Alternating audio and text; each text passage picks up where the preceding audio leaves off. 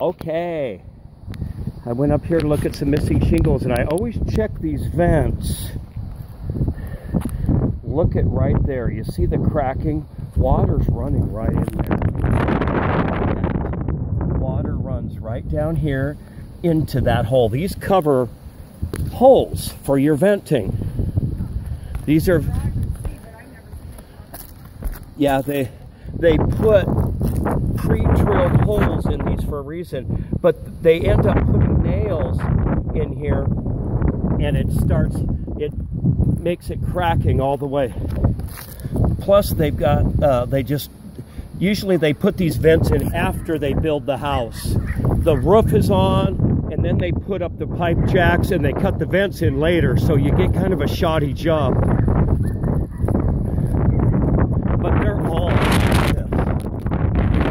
every single one of those vents is bad. This doesn't take rocket science. This is very simple stuff. And then they put the seam right next to that vent. A lot of times you don't see water running in the house because hopefully it's properly insulated. And so the insulation takes a lot of that leak.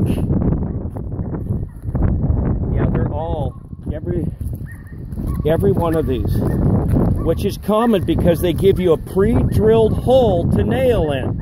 But when these guys get paid per square, their job is to knock this stuff out. And they don't put no nails where it's supposed to be, and it causes cracking on these.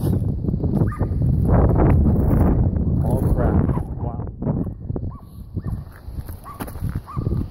Piece of cake, though. This most of the world would love to have our problems.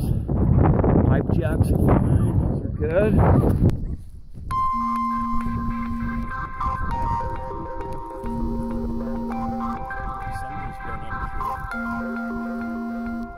And put the wrong color.